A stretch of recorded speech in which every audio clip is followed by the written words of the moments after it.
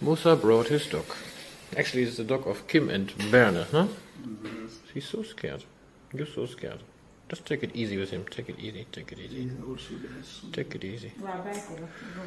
I thought it was just another mangoworm case. Not worth mentioning, but then Isa too showed me something. Oi, oi, oi, oi, oi. It's okay. It's okay. It's okay.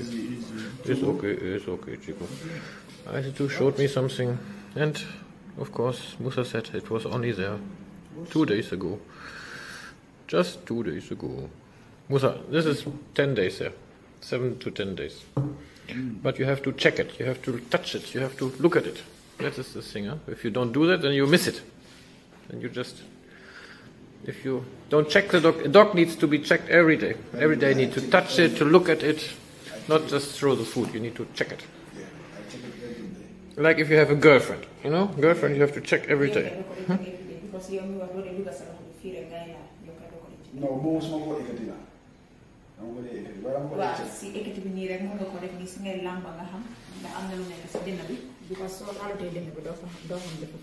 And the more time you spend with Chico, the more he will be relaxed too, because now he's so scared.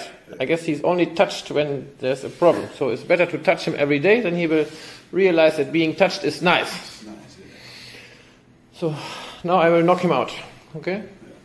We take the hammer and make him a bit sleepy. The hammer was successful. We hammered him down. Big hammer. So, Musa. Everywhere where you see or feel a lump, you have to press, and then, surprise, surprise, a worm comes out. A tiny little worm.